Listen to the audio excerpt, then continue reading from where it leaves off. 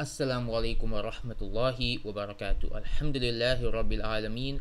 Wassalatu wassalamu ala nabi al-kareem wa ala alihi wa ashabi ajma'een. Welcome back to Islam Intensive Islamic History, where we are going to continue looking at the history of the Muslim Empire.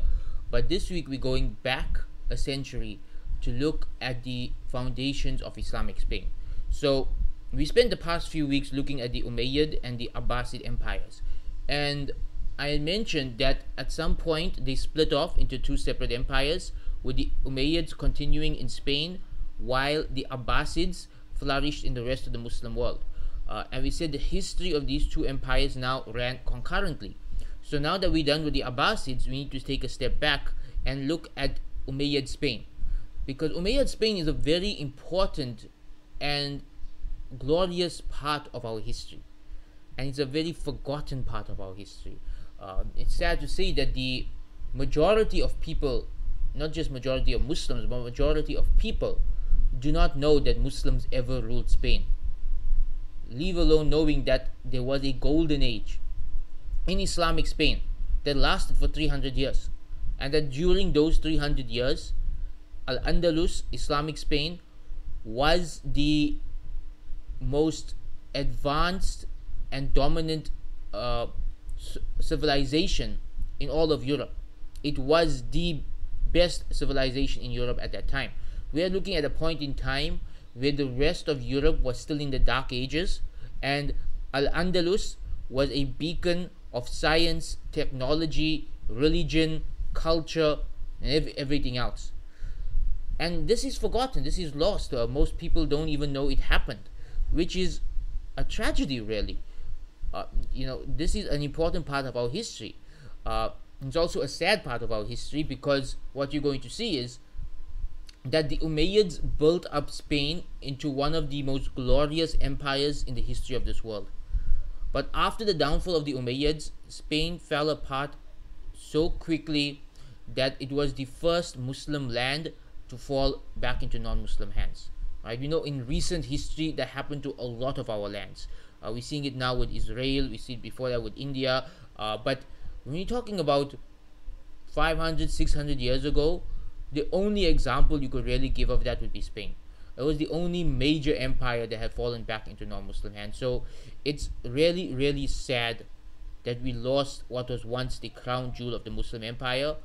But it's important that we study its history, understand what happened, benefit from the good, and learn lessons from the mistakes as well. So let's get started with what happened.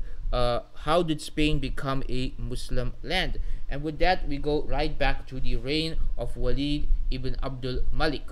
Now, if you remember, we stated that during the reign of Walid ibn Abdul Malik, the Ummah expanded faster than any other point in history.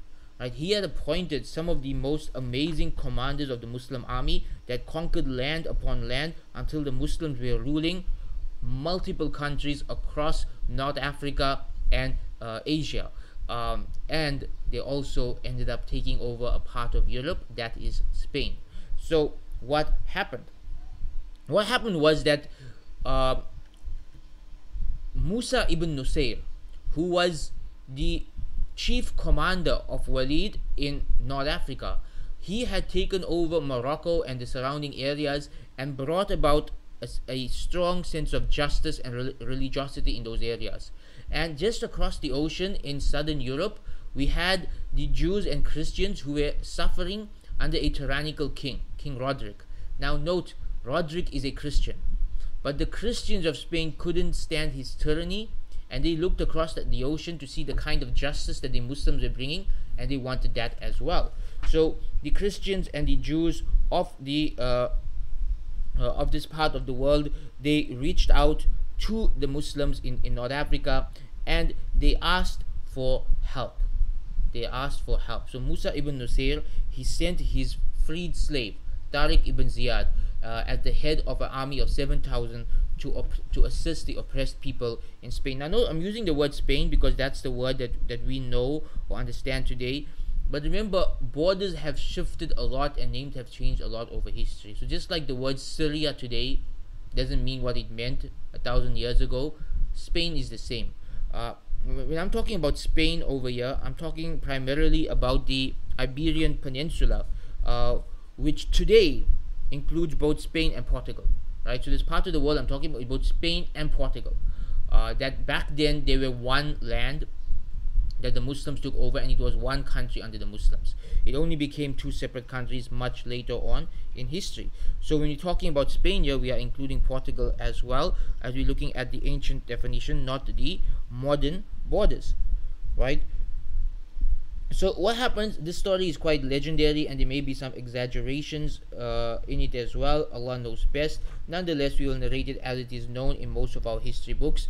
Tariq ibn Ziyad, this North African commander, he takes his army of 7,000, they cross over into Spain, and he has a dream in which the Prophet ﷺ tells him that he is going to be victorious, right? And so he burns all of his ships, so his forces have no choice but to fight. They can't run away from the battlefield, and they clash with Roderick's army of 100,000, and they defeat them. This is the strongest victory of the Muslims against a superior army since Yarmouk, all the way back in the time of Umar ibn al-Khattab, when the armies of Khalid ibn Walid and Abu Ubaidah ibn Jarrah faced the armies of the Byzantiums and defeated them. You know, this is like 80 years later, and something similar happens in Spain.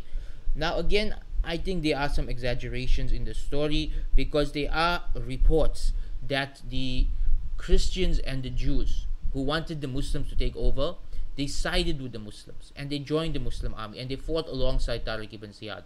So 7,000 Muslims, but more realistically there would be at least 10,000 people fighting on the side of justice, right? So that would make a bit more sense, right? Compared to how it looks when you just say 7,000 versus 100,000. Of course, we know as Muslims, 7,000 defeating 100,000 bi-iznillah is completely possible, as anything is possible with the permission of Allah. But just to be historically accurate, it is possible that there were thousands of Jews and Christians in their ranks as well, and that also gave them an advantage. So the Muslims conquered very quickly, and they took over many parts of that what used to be the Iberian Peninsula, and they established al-Andalus. So what is today Spain and Portugal was during the Muslim land called al-Andalus, which was divided into provinces like Cordoba and a few other provinces as well. And before that, it was just called the Iberian Peninsula. And they take over this land, and they managed to expand their borders all the way to the borders of France. Now this is interesting, that France and the Muslims have always had it in for each other. The Muslims of Spain were continuously engaged in a jihad against the French throughout this history. It's like a back and forth for hundreds of years, with neither being able to gain the advantage until the Inquisition of Spain, which not the French but the Christians would hundreds of years later rise up and kick the Muslims out of their land. Okay, so the first governor put in charge of Spain was Musa ibn Nusair's son, Abdul Aziz ibn Musa, and he ruled justly, and people began to convert to Islam, and Islam became established in that region. However, the early Umayyads, particularly Walid and his brother Suleiman, they did not give much attention to Spain. Why? Number one, it's far away. It's all the way in Europe, right? It's not a priority to them. Number two, they were engaged in their own internal power struggle. So we know that Walid was trying to prevent Suleiman from becoming the next king, and Suleiman was pushing back against that. And so they were kind of negligent of the greater empire as they were involved in this power struggle. Eventually, Suleiman comes into power, and he takes revenge on any governor or commander who was loyal to his brother. And that unfortunately includes Musa ibn Nusair, Tariq ibn Ziyad, Abdul Aziz ibn Musa. All of them suffer at the hands of Suleiman ibn Abdul Malik, and Musa ibn Nusair is imprisoned and tortured. His son Abdul Aziz is assassinated. Suleiman appoints another governor in charge of Syria. I'm sorry, of al-Andalus, but that governor loses his. He doesn't gain support from the people, who are very angry about what happened to Abdul Aziz, because they loved him. He was a just ruler, and so that person is quickly replaced, and within a few short years, Suleiman dies. Omar ibn Abdul Aziz comes into power, and now for the first time in our history, Spain is given actual attention. Really, Spain is conquered in the reign of Walid, but it really begins to show its potential in the reign of Umar Abdul Aziz, and it only really begins to grow into its full potential in the reign of Abdul Rahman ibn Muawiyah. So it takes a long time for Spain to really flourish. It really struggled in the beginning. Umar ibn Abdul Aziz, he did something that was unprecedented in our history at that point in time, and that is he halted the expansion of the Ummah militarily. Right? He halted the military expansion of the Ummah to focus on the development of the various lands that they had conquered. So he appointed Sama ibn Malik as the governor of Spain, and he put him in charge of doing a census of Spain, of writing out and recording the towns, the provinces, the populations, their religions, their races, their languages, the rivers, the mountains, basically every possible detail he could get about that part of the world, because remember, this is an unknown land to the Arabs. They don't know anything about this land they just conquered. So Umar bin Abdul Aziz, number one priority, let's learn what we can about this land so we can see what work needs to be done. And so this huge task is taken up by Sama ibn Malik, and this forms the blueprint upon which the development of Spain will grow. That later Umayyads would have access to the information to know what Spain is, what are its weaknesses, what are its strengths, what is its potential, and they could grow it from there. Now, of course, Umar bin Abdul Aziz does not rule for very long. He is killed after 2.5 years through poisoning, and his cousin Yazid comes into power. And then we know what happened after that, between the Umayyads fighting each other, as well as the Abbasids fighting the taking over. And so Spain basically is continued to be neglected right until the Abbasids come into power. So the civil wars take place between the Umayyads and the Abbasids. No one cares about Spain, which is all the way in Europe. The Muslim world is in a state of anarchy, and Spain is as well. These new governors are coming in all the time. People are fighting each other, and it's only when the Abbasids take over the Muslim world and Spain became a separate country that we have the rise of a true civilization in Spain. So to recap, the early Umayyads, they ruled Spain through governors, but they weren't really successful due to politics in both Arabia and Spain. We know Sama ibn Malik and his successor Ambassa were just, but they were involved in the jihad against France, and they were martyred while fighting the French. Spain was involved in this time primarily in a jihad against the French, and this just went on and on and on for years. So the last governor appointed over Spain before it becomes an independent country is Yusuf ibn Abdul Rahman al-Fihri, and he is the last governor because after this, Spain becomes its own country with its own Khalifa, separate from the Abbasid Empire. So let's talk about that, because that's one of my favorite stories in our history. The story of Abdul Rahman ibn Muawiyah, rahimahullah. Really, the story of Abdul Rahman is amazing. This is a story you could make a movie about or a TV series about. It's really, really fascinating.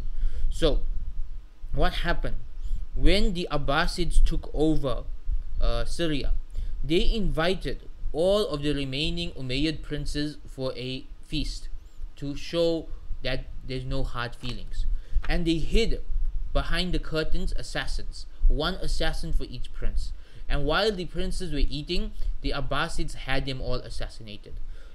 Every descendant of the Umayyads in Syria was murdered that day, except for one, Abdul Rahman ibn Muawiyah, also known as Abdul Rahman the First. So why was Abdul Rahman spared? There are different narrations. Some say he was sick and he did not attend. Most of the narrations say he was there, but he spotted the assassins and he managed to escape. So let's look at what this book has to say.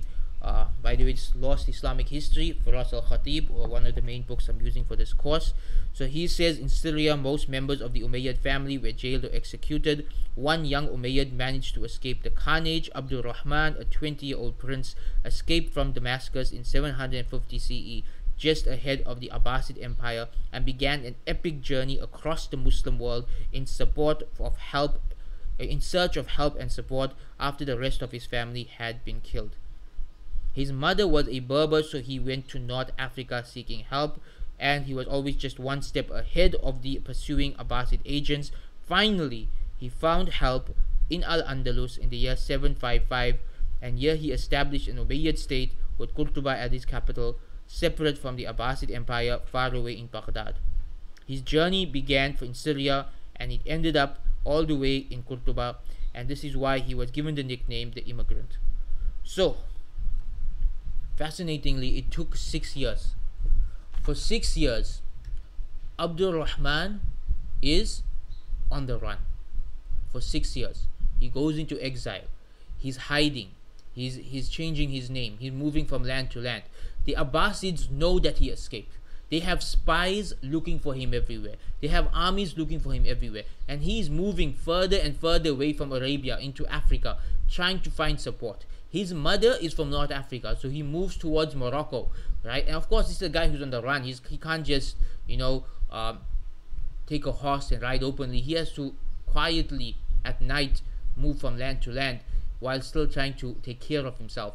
And so he makes his way all the way to Morocco, and when he is there, he learns that the people of Spain are not happy that the Abbasids have taken over, and the average person in Spain is still loyal to the Umayyads.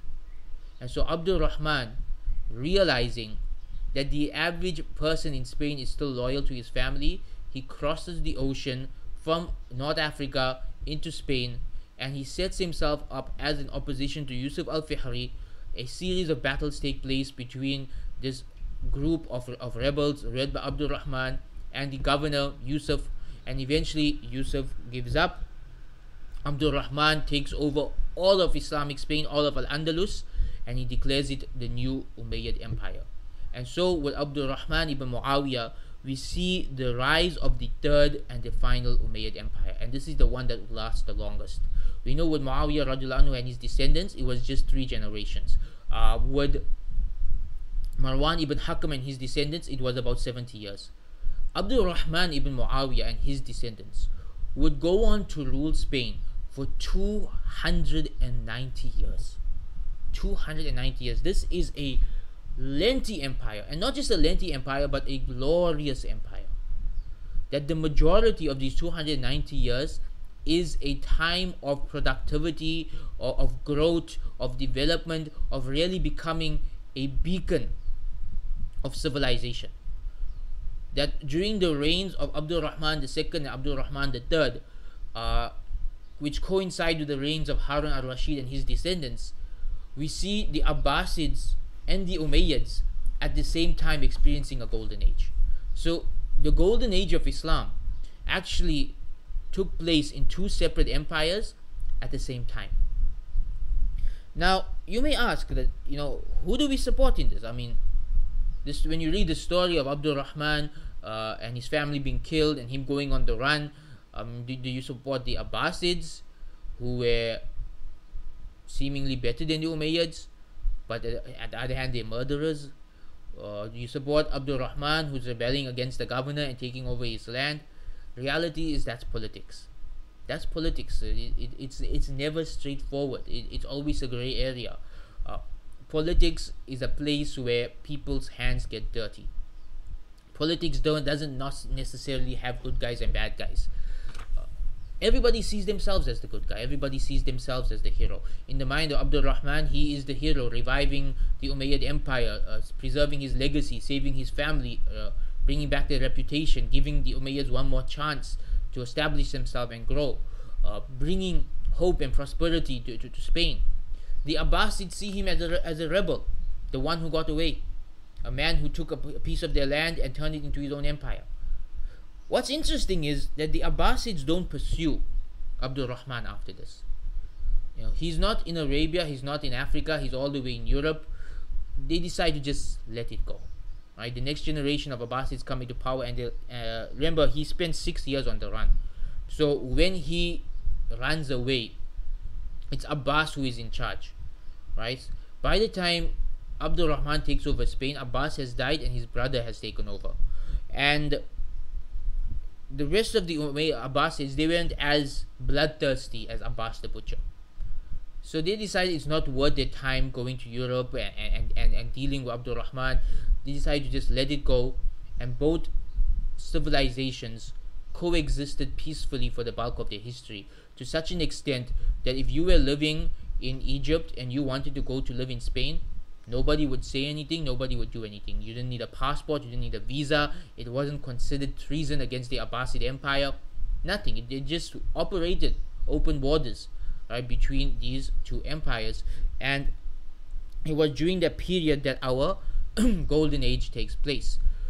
So why does the golden age of Spain take place when it becomes a separate land? My theory is that because the Umayyads ruled a very small part of the Muslim world, they could focus all of their time and effort and energy and money into developing that land. So the Abbasids had to deal with many countries at the same time. And often areas would go neglected, and faraway countries would go neglected, and rebellions will take place, and smaller kingdoms will pop up. The Umayyads, for the first few hundred years, didn't have to deal with that. They ruled a relatively small country. All of the energy and resources went into developing their country. So they could really focus on turning it into the absolute best country in the world, because they were wealthy, they had decades of experience in leadership and administration. They brought all of that they had learned in Makkah and in Medina and in Syria. They brought all of that to Europe. And remember, Europe was going through the Dark Ages. Spain at that time was untapped potential. If you go to Spain and you look around, it's a land that has everything. It really has everything to become a dominant civilization in the world. And the Umayyads recognized that, and they built upon that, and they developed around it, and they built it into this glorious, glorious empire. Abdul Rahman himself, after everything he went through in his 20s, the murder of his family, going into exile, crossing the ocean, rebellion, taking over, he ended up ruling Spain peacefully for 32 years. From his mid-20s all the way into his late 50s, Abdul Rahman ibn Muawiyah rules over Spain, and he uses this time to develop it. He develops it, and it grows into one of the most glorious countries in the history of this world. That Islamic Spain now becomes a superpower of its own, separate from the Abbasids. So now, 100 years, or rather 130 years or 150 years after Islam comes into existence, Muslims are now ruling two of the major superpowers in the world, the Abbasid Empire and Umayyad Spain, with the Byzantiums perhaps being the third superpower. But again, the Byzantiums were on the decline at that time. They were no longer powerful as they were before Islam. And this is a miracle. This really is a miracle. The fact that Islam grew that fast, from a single town in Arabia to two massive civilizations that are more powerful than any other civilization in the world at that time, across 3 continents. This is unparalleled in history. And this really should make us think about just how amazing the history of Islam truly is. There's a lot of darkness in our history, but there's a lot of glory in our history as well. So Spain continues to grow under the reign of Abdul Rahman's son Hisham. He also he would rule for a long time. In fact, the entire family's reigns put together works out to 290 years. This is one of the longest dynasties in the history of Islam. After the Abbasids and the Ottomans, the Umayyads of Spain would probably be the third longest dynasty in the history of Islam. 290 years this family rules over Spain. Hisham rules for 8 years, and Hisham is someone who the history books look upon favorably, and they actually compare him to Umar ibn Abdul Aziz. That he is considered a just ruler, a pious ruler, a genius ruler, a great man. The benefit he had is that unlike Umar bin Abdul Aziz, Hisham didn't have cousins trying to remove him from power. Right? So Umar bin Abdul Aziz's reign lasts only 2.5 years before his cousins have him poisoned. Hisham manages to rule for 8 years before he dies a natural death from sickness, or basically he wasn't killed or anything like that. One of the most fascinating developments in the reign of Hisham is the construction of the Qurtuba Masjid, the Cordova Mosque. This masjid, the construction began during the reign of Abdul Rahman, and it was a massive project. This is one of the most glorious buildings ever built by the Muslims.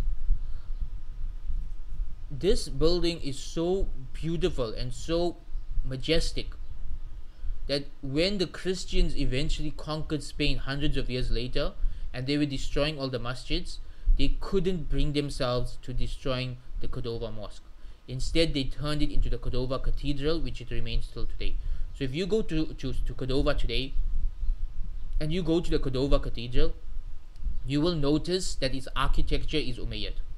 Its architecture is Arab. It doesn't have the architecture of later Spanish buildings.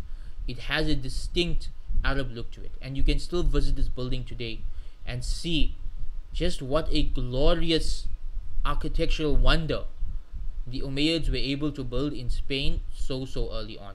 And this wouldn't be the last one that they would build, right? The Fatima al-Zahra building would come later, and many others as well, the Alhambra Palace, but this right here is the one that remains. This right here is the one that is still there right till today.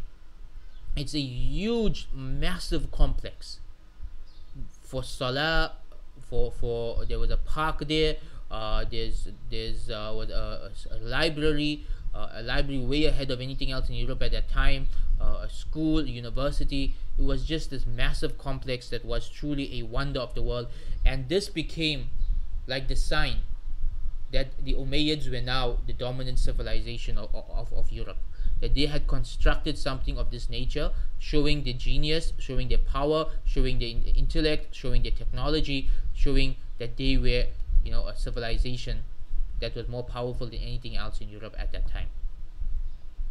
So Hisham managed to rule for 8 years, and he faced some opposition from his brothers who wanted to be the king. Nothing really happened, not like what happened with Umar bin Abdul Aziz or the others before him.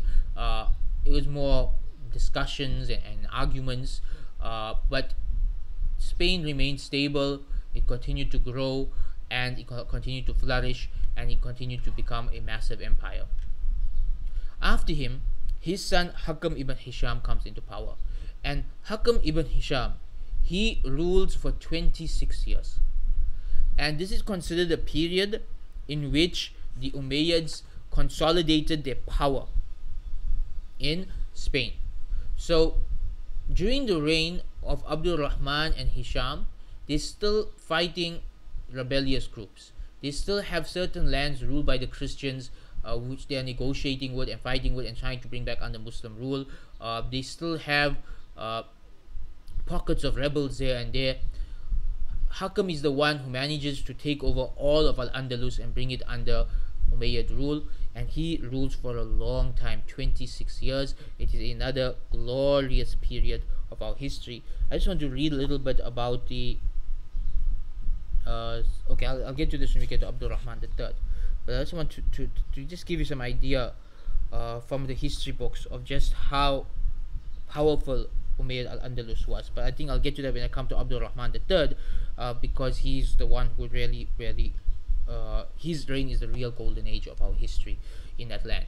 So after Hakam dies, his son Abdul Rahman ibn Hakam, if you are counting, this is Abdul Rahman II, he comes into power. Another glorious ruler, rules for 30 years. So you can imagine, if you were born in Islamic Spain at this time, you would experience nothing but a golden age.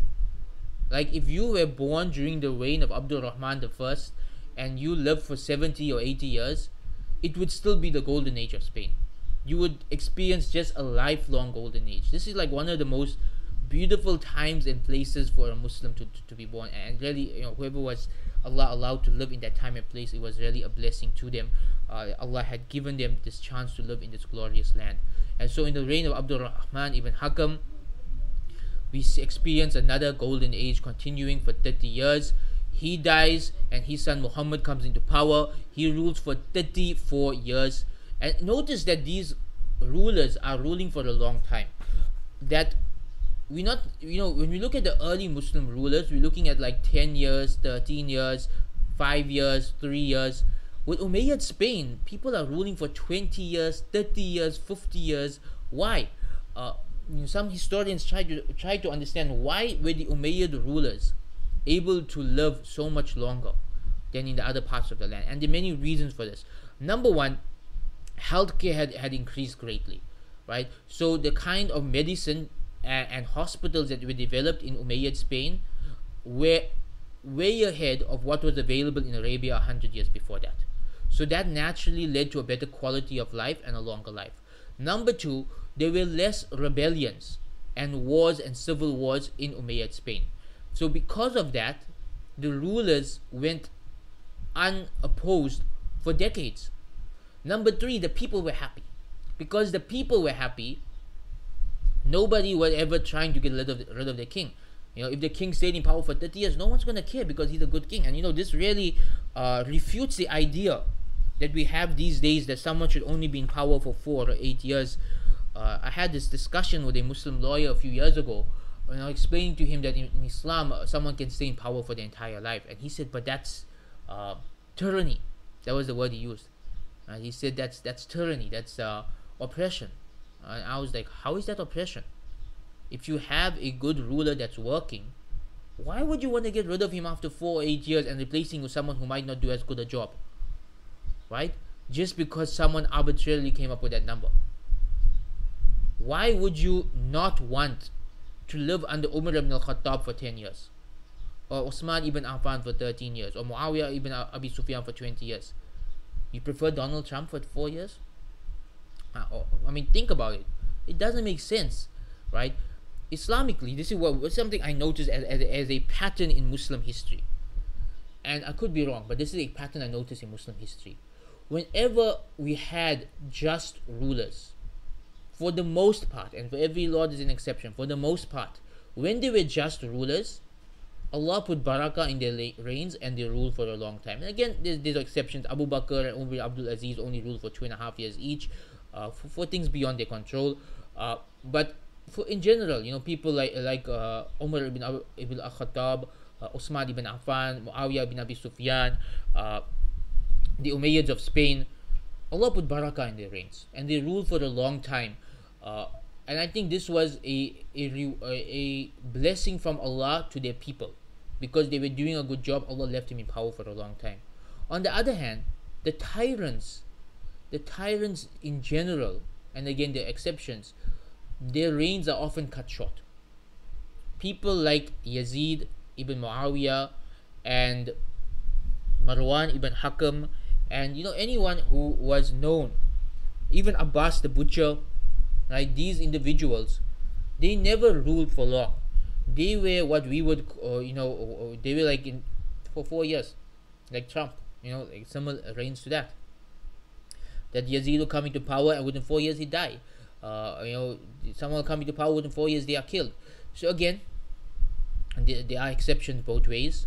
Right now we are experiencing some tyrannical rulers that have been in power for way too long. And we do know righteous rulers like Umar bin Abdul Aziz and Abu Bakr who only ruled for 2.5 years. But in general, there seems to be barakah in the reigns of these rulers. And the Umayyads of Spain, they stayed in power for 290 years because people loved them. And the lands were full of peace and full of prosperity and full of development. Nobody wants to get rid of a king who's giving them all of that. And once again showing that the monarchy system itself is not necessarily a bad thing. It really depends which family is in power. What would you prefer? Living under the Umayyads of Spain, or living under a democracy like the ones we have today that are failing us around the world? So we have the first negative setback in the reigns of the Umayyads. So for the first 100 plus years of the Umayyad era, there's just greatness, right? Mostly greatness. Abdul Rahman and Hisham and Hakam and Abdul Rahman II and Muhammad. Is over 100 years now of just development. And then Muhammad's son Munzir comes into power. He and his brother Abdullah fight over the power.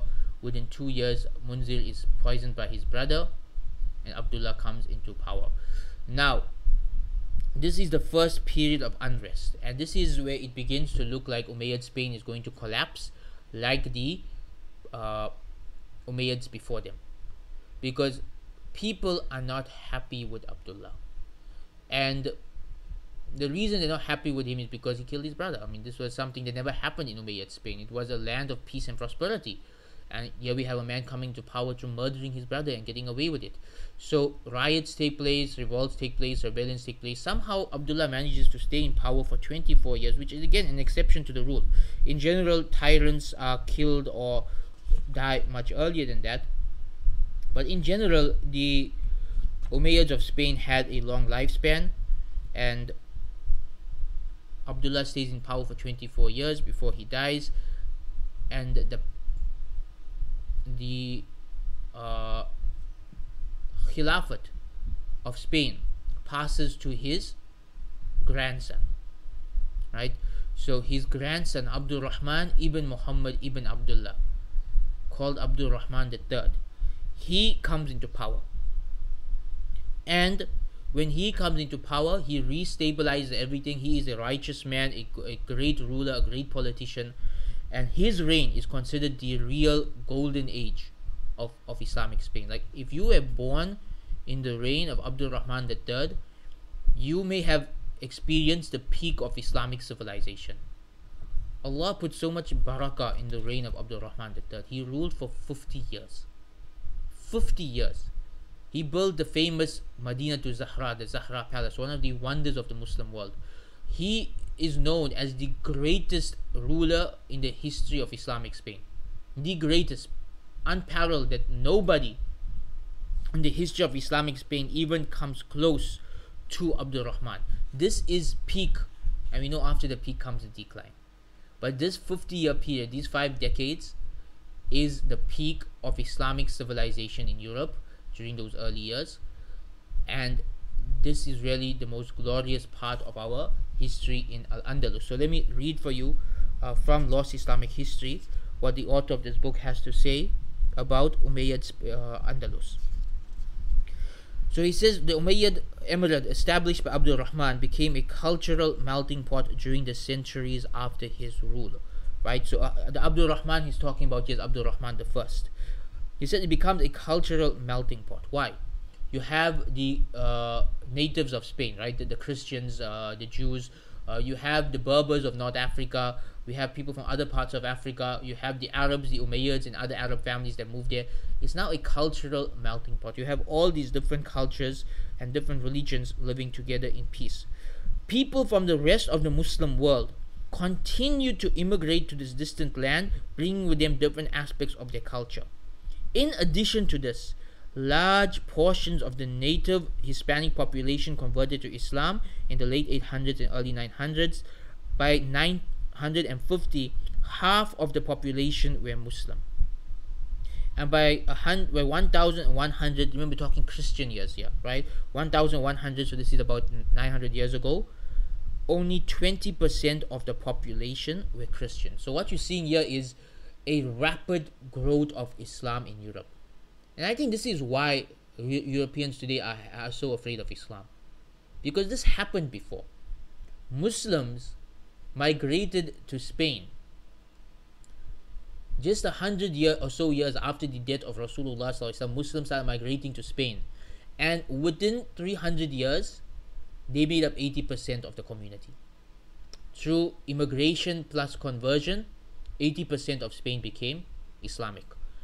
And there is a genuine fear that is going to happen again within the next 100 years. Because if you look at what's going on in European lands today, Muslims are migrating in large numbers to these lands. They are becoming prosperous in these lands. Their culture is becoming part of these lands. They are having an impact on every aspect of life in these lands. And at the same time, every single day, people born into these lands are converting to Islam. So the same thing is happening. The only difference is the Muslims are not politically in charge. The barakah of Islam is whether Muslims are politically in charge or not, Islam still grows. And so, because the Muslims are not in charge, the governments, in fear of seeing this happen again, they are trying to keep the Muslims down.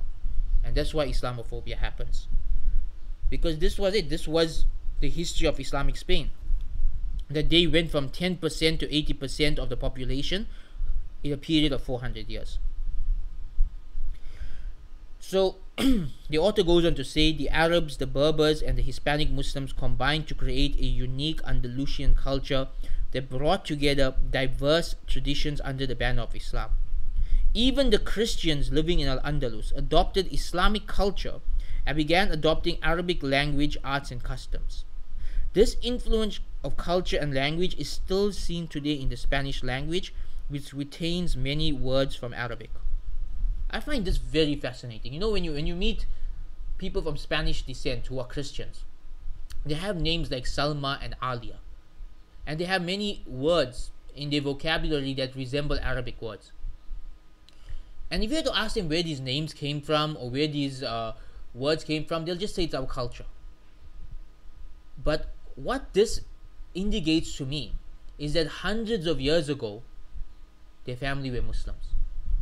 That hundreds of years ago, before the Inquisition of Spain, these people were either Muslims or influenced by Islam. So, Al-Andalus had a unique culture.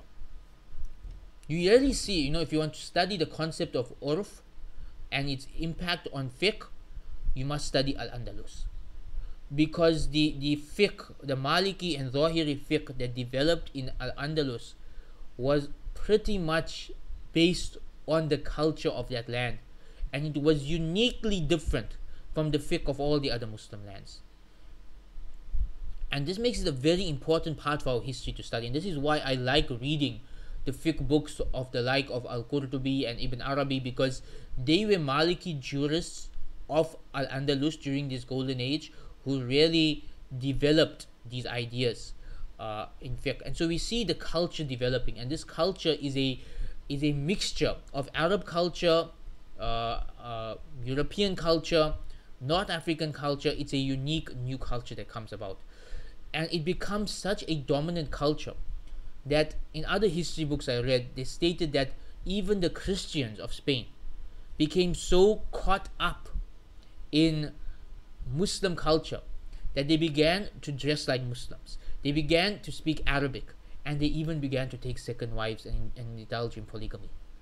This is how dominant Muslim culture was in Spain. I want you to think about that.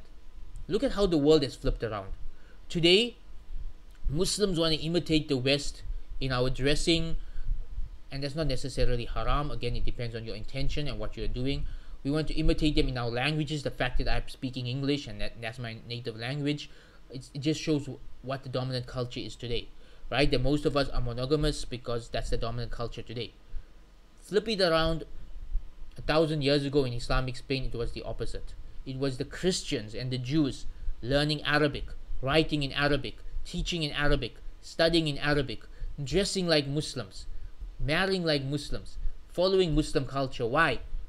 Because that was the dominant culture of the time. And this really shows us the importance of culture. That the dominant culture will influence the average person, always.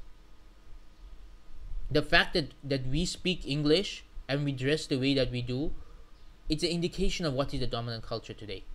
And the fact that the Christians of Spain and the Jews of Spain had to learn Arabic and they dressed like Muslims because they were in awe of the Muslims, that shows you what was the dominant culture of that day and age. Another important point. Jews also benefited greatly from Andalusian society. Throughout the rest of Europe, Jews were barely tolerated in the Middle Ages and were constantly threatened.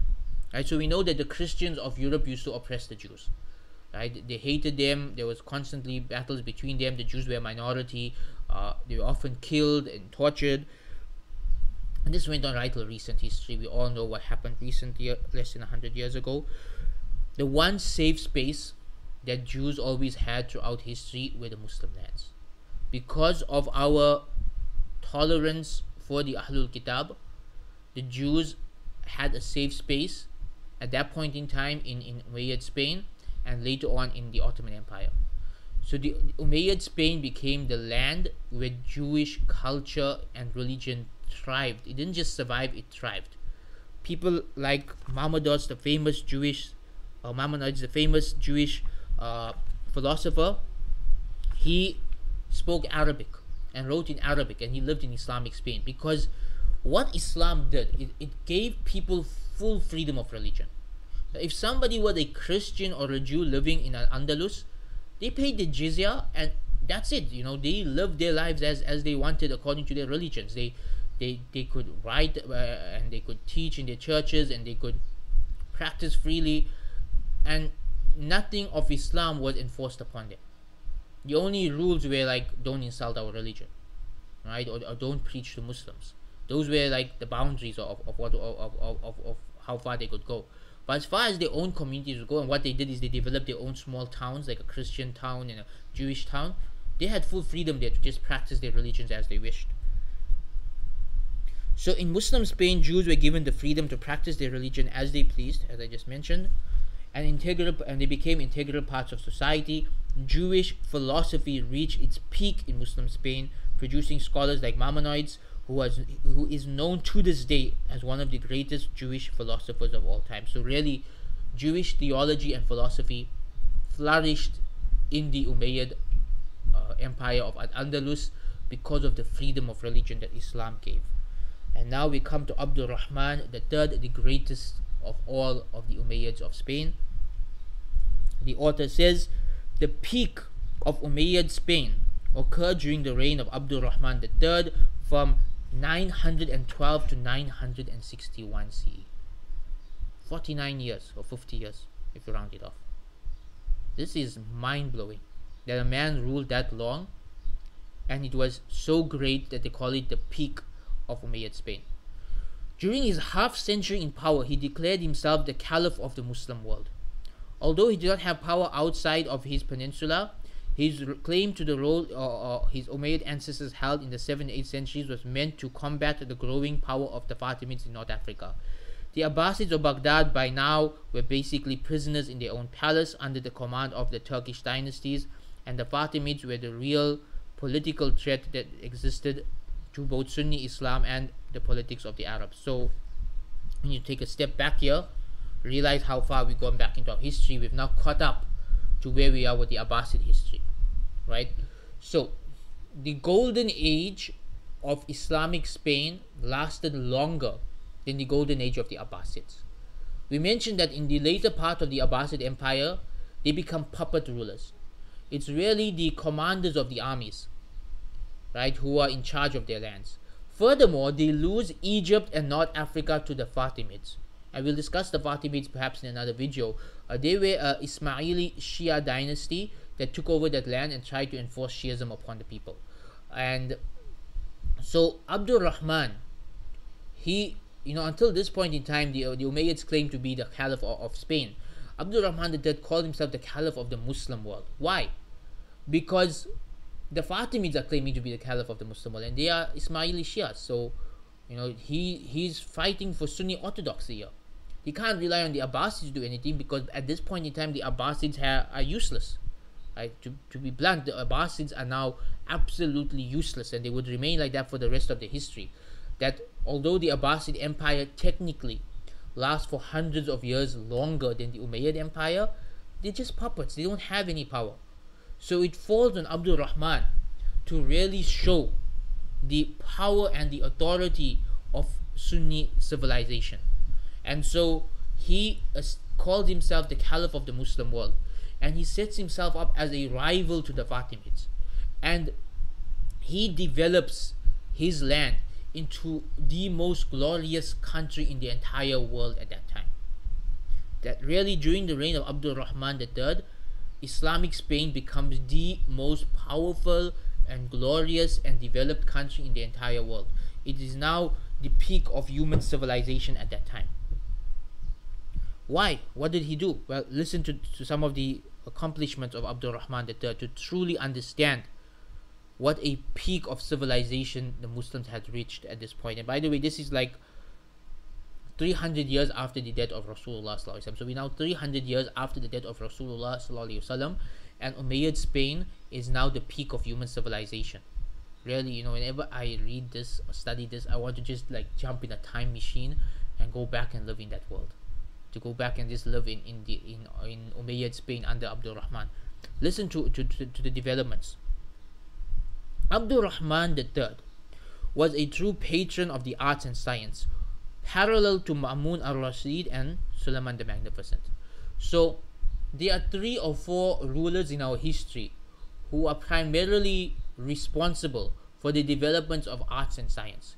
Harun al-Rashid and his son Ma'mun al-Rashid in Abbasid Empire, Abdul Rahman III in Umayyad Spain, and Suleiman the Magnificent in the Ottoman Empire. These are the 4 main ones who developed arts and science. Over 600 libraries dotted Qurtuba, the capital. Its largest library had over 400,000 books in a variety of different languages. Think about this. We are talking about the year 900 CE. And one city, Qurtuba, has over 600 libraries. Just one of those libraries has over 400,000 books. 400, that's almost 500,000 books in one library.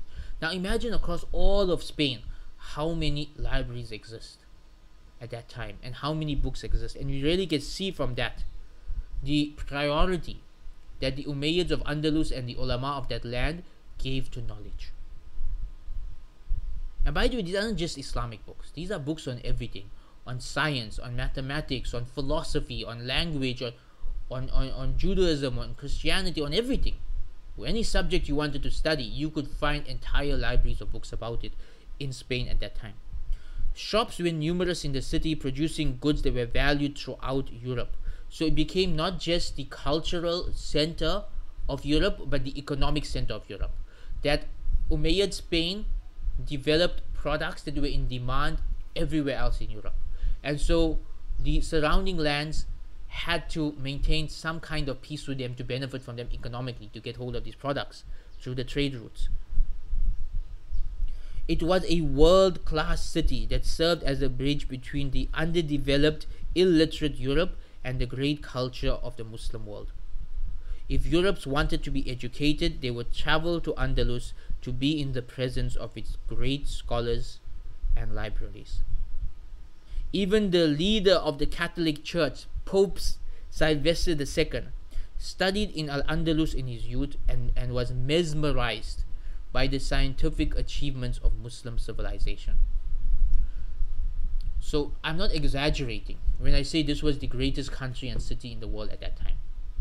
At the time of Abdul Rahman III, Islamic Spain is the greatest country in the world and Qurtuba is the greatest city in the world. To such an extent that the Pope himself has to go and learn Arabic and travel to Qurtuba to study, where he is blown away and mesmerized by the level of technology and development that the Muslims had at that time. The rest of Europe, if anybody wanted to study medicine or science or philosophy or any of these subjects, they had to learn Arabic, they had to travel to Qurtuba, they had to study under the Muslim scholars. Islam really was, at that time, we can say what America is today. It was the dominant civilization.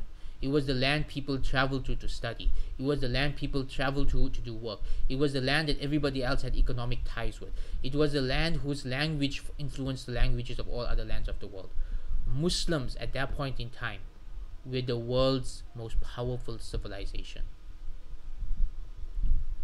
Sometimes I don't like to talk about this because it makes me sad. It really makes me sad how far we have fallen from the glory of Islamic Spain. In later centuries, when the first universities opened up in Italy, France and England, much of their libraries were made up of translations of work from Qurtuba. So eventually, Obviously, people are traveling from France and Italy and England and all these other lands to study under the Muslims of Spain. They're going to take this back to their lands, right? And they're going to start developing. And so this is where by the way, this is where the dark ages of Europe ends and the Renaissance takes place. Because what happens is that people from these lands travel to al-Andalus, and they learn philosophy from Ibn Rushd and these other great philosophers, and they take that back to their countries and they develop it, and the Renaissance begins, and these countries begin to grow into what they are today. But it all started with them having to travel to the Muslim world, study in Cordoba, translate those books into Latin and other languages, and bring it back to their lands.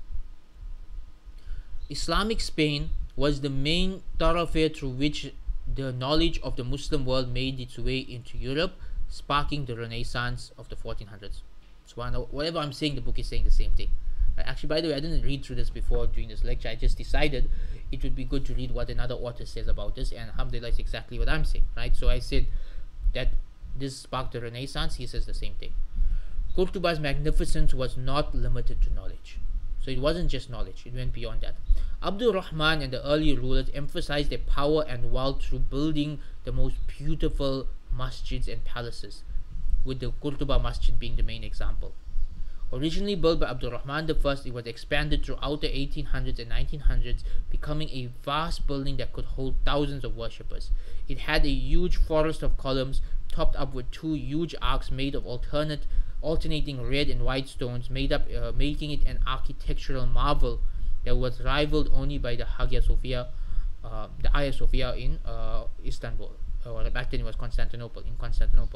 So, if you want to know just what a architectural wonder the Qurtuba Masjid was, you compare it to the Hagia Sophia in which is currently in Istanbul, which is still there, by the way. Both these buildings are still around, and you can see just how far the Muslims had advanced and how far the Christians had declined at that time. Unlike the paintings and statues abound in Christian churches, calligraphy and geometric design were the main form of artistic impression throughout the building. So remember, Muslims in general did not build statues or make pictures of people. Our primary form of artistic expression throughout our history has been in geometry and calligraphy. And right till today, wherever you travel throughout the Muslim world, even right here in Durban, when you go to the most beautiful masjids, what stands out is the calligraphy and the geography, the geometric designs. It is just something like that just beyond. I said geography, I meant geometry, right? That's just absolutely amazing. Verses from the Quran will be written in beautiful ways wrapped around the walls of the masjid, invoking the Islamic belief that the Quran was the highest form of expression and thus deserved to be in the most beautiful mosques. Architectural achievements also occurred in the secular realm when Abdul Rahman III built his palace outside Cordoba called Madinatul Zahra, the beautiful city, and this would captivate visitors who came. Any diplomats that came to visit would be blown away by the size and the technology and the architecture of the Madinatul Zahra. And this earned Cordoba the nickname the ornament of the world. The ornament of the world. So the glorious golden age of Abdul Rahman III was so amazing. When I said this was the greatest city in the world and the greatest country in the world at that time, it's no exaggeration. It was actually called the ornament of the world. Of course, this led to problems. Anytime a civilization reaches its peak, what happens next? Great times create soft men, and soft men create difficult times. That's what happens. The decline begins, causing the collapse.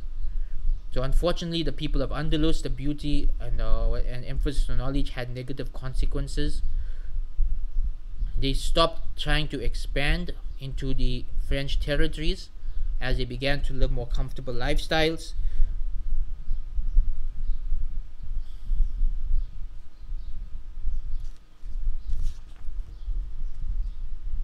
They became complacent and unwilling to leave the comforts of their home to defend their city. So of course, Spain became such a beautiful, luxurious, comfortable land that everyone becomes lazy. So when invaders enter, when people come to fight, when people are trying to take over, nobody wants to join the army. Everyone's enjoying the luxuries of this dunya. The laziness of the population crept into the higher levels of society. By the 11th century, the Umayyads began to fight each other, and civil wars broke out, and eventually the collapse began. So Abdul Rahman, when he died, his son Hakam comes into power. He is the last great Umayyad. He rules for 15 years. After that, civil war begins, and the Umayyad Spain begins to crumble. Hakam's son Hisham comes into power. He's too young to rule. Every city develops its own little government, and people begin to fight each other. Eventually, within the next 40 years, the Umayyads are wiped out of the picture. They just disappear from the power scene altogether. And we enter the next phase of the history of al-Andalus, which is the period of civil war between many states. And we will study that along with the rest of the history of Umayyad Spain next week. So this week we looked at the glorious part of Umayyad Spain, really where the Muslims became the greatest civilization in the world and stayed there for 290 years. Next week we're going to look at the darker part of our history, where Islamic Spain crumbled, it fell apart, eventually it was lost, the Muslims were massacred. It's a lot more of a darker part of our history to study, but it's just as important for us to study, and just as much lessons that we can derive from that. With that, we come to our conclusion. Subhana rabbil izzati amma yasifun, wa salamun ala mursaleen, walhamdulillahi rabbil alamin, wassalamu alaikum wa rahmatullahi wa barakatuh.